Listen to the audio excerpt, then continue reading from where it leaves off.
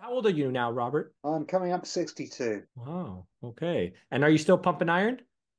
Oh, I'm not actually. I haven't actually touched a weight in about 2 years. Okay. And is there a specific reason for that? Yeah, there is. Yeah. I used to train in a garage up at my father's house. Well, what happened was because he needed full-time care, we built an extension on his house and my gymnasium had to be knocked down.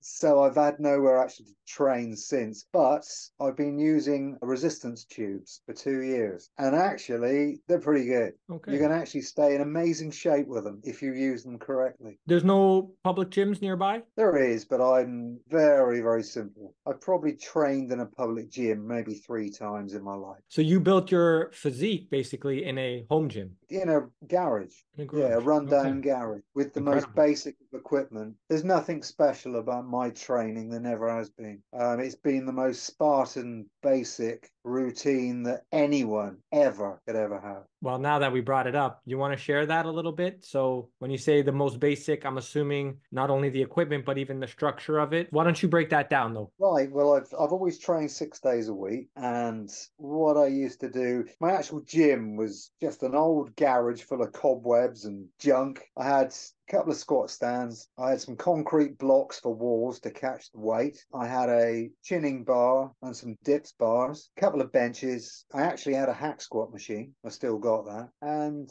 300 kilos of weights, a couple of bars, a couple of dumbbell bars. That's about it, really. So if it's pretty simple in that regard, I guess you've transitioned now just to the tubing for the last 2 years. Do you feel like Yeah.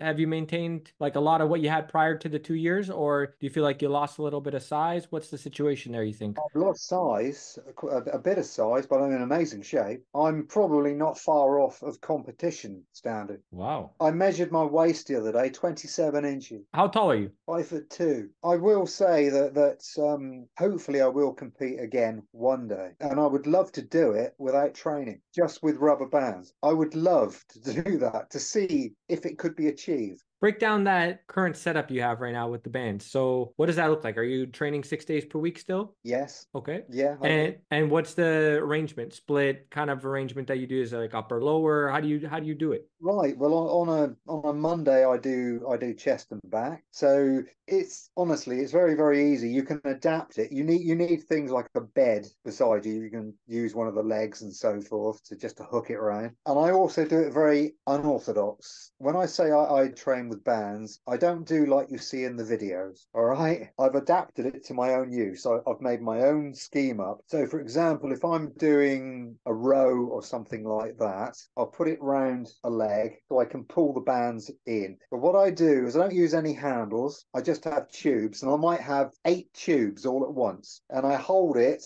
probably right at arm's length. So I'm holding it about 3 inches from the bottom. And there's immense tension. And then I'll pull that in. The tension that you can build through these is amazing. It's actually unbelievable. I'm quite taken by them actually, because there's several things. Remember, when you're building muscle, primarily all you need is tension. Muscles don't know if you're lifting a bag of manure or lifting a dumbbell. Really don't know. As long as there's tension and you exhaust the muscles, you're going to get progress. Would you say the bands or what inspired the use of bands for the last 2 years, was it mainly the convenience aspect at this point, or was it also the fact that you just wanted to change things up from an entertainment standpoint? Because you've been doing this for a long time, so I'm sure, you want to find ways to make it more exciting.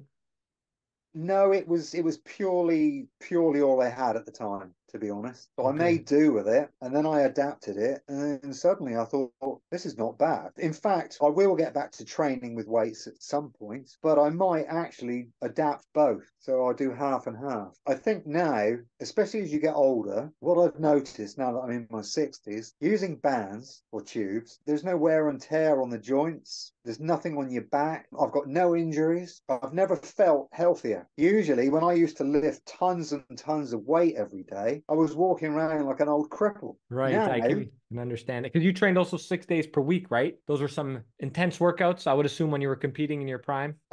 again, when I trained, I don't train like anybody else, or very few people probably. I've never gone with normal, what people are accustomed to, what they've been told how to train. I rip the rule book up basically, and I've always designed my training to what felt right for me. So when I advise anyone on training, I always say, rip the rule book up, train as you feel. Your body will tell you what it wants. For example, I'll say that I never do full range movements. I know the science will tell you I'll do full range movements. All I found, yes, I have done at some point. All I've gotten from that is injuries. So what I adapted was a mid-range constant tension movement. So when I say mid-range, what I did is I cut the bottom of the movement out and I cut the top of the movement out. So I kept in that sweet spot in the center. So if I was doing squats, for example, I'd go down to about 1 inch or 2 inches above parallel, and then I would come up to about 3 inches off of lockout. So my quads were under constant tension the whole time. And doing it that way, I used to lift some really crazy weights. And you probably won't believe it. I used to do sets with 220k on my back for, say, 60 reps per set in that sweet spot, that constant tension. And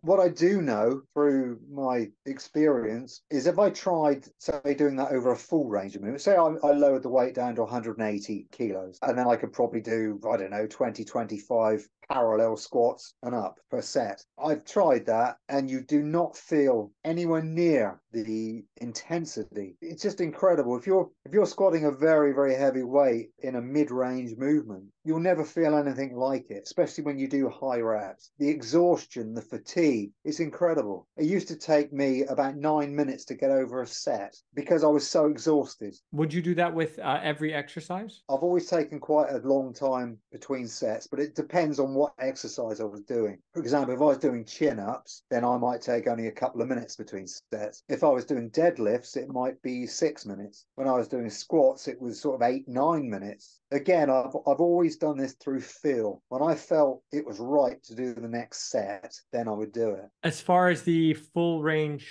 what you were just mentioning there, would you approach it as well for every exercise, or the majority of exercise? Would you do that as well, where you'd avoid the extremes? Like you wouldn't go to the fully shortened position or the fully lengthened position. You kind of work in that mid-range. Yeah, pretty much always I'd work in that mid-range. Yeah. And it worked a treat for me because I built a hell of a lot of muscle doing it. I don't know if you've ever seen any photographs of me, have you? Of course. You were talking about Dorian Yates. I've got a story for you if you're interested. I was doing a competition many, many years ago. My friend Roy Duval was in the audience with Dorian Yates, and they were sat together, and Dorian said, when I came out, Dorian said to Roy, he said,